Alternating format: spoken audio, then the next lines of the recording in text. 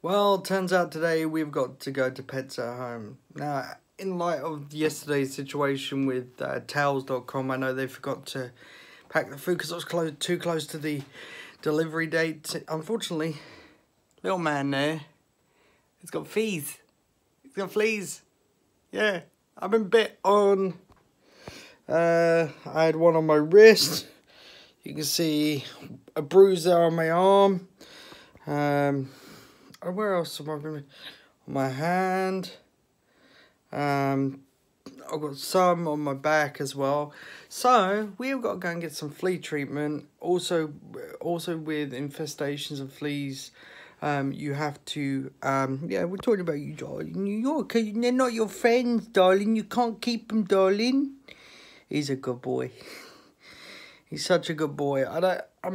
I'm quite immune to the bites because when we were living up in Blackpool in 2003, I used to get bit by cat fleas all the time. So fleas are fleas, you know what I mean? So I'm quite immune to them, to the bite. So it doesn't really affect me. There was one last night though that got me. It was on the arm as well. And I started feeling sick. And that was the first time in a long time that's done that. I was like, ugh. Yep. So I have to wash all the bedding. I have to wash the bed. I've got a text message. And yeah. So I've got to wash all this stuff. Because obviously there'll be larvae eggs and everything on there, so I'm going to get some spray today. We're going to get some more flea stuff. Frontline, by the way, does not work. Do not use Frontline. It does not work. We're going to have to get some vet one this week for him. So we've got to, like I say, put all this bedding, make sure you drown the little buggers, and put the pillows as well. The pillows need to go into the wash. So everything needs washing. The floor needs doing. Luckily, the floor's coming up. In about a week or so, we're having a new floor put in here. So, you know, so it's not cold in here. And you see that down there, guys? The wall that we said about that had cracks in it, that I said back in the summertime that needed fixing. I was right. Peel the wallpaper, fill the holes, redo it. I wouldn't have had this problem right now because the mold came back, and yeah. So I said back then about the mold and the holes and everything. So yeah, we're getting everything sorted so that the dog doesn't have any more fleas. He doesn't like them. He gets bit, don't you? Don't you, my darling? You get bit. He gets bit by the fleas, and I get bit more than he does.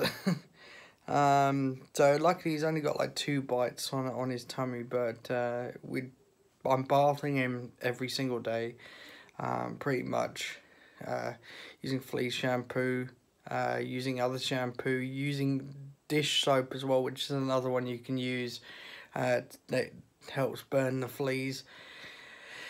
I've got to get him another comb today, just for the fleas, so I can find them out again, and yeah, it's all fun, but when you get an infestation, it's not actually our fault. We had a dog that lived next door.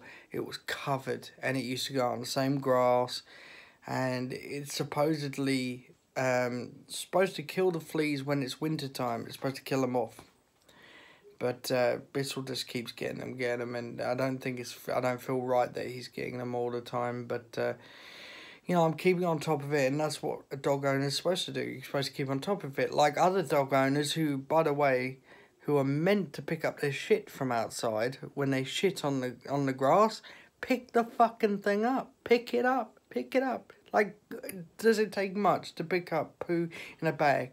Pick it up. Because other people will step in it and kids will, you know, might fall in it. So, it's disgusting. That's what you're supposed to do as a dog owner.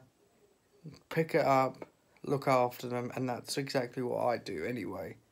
Anyway, slap a like on this video if you liked it, hit the dislike if you didn't, hit the bell icon to see every video instruction upload. Don't forget to subscribe if you're new here. I'll see you later on the live stream.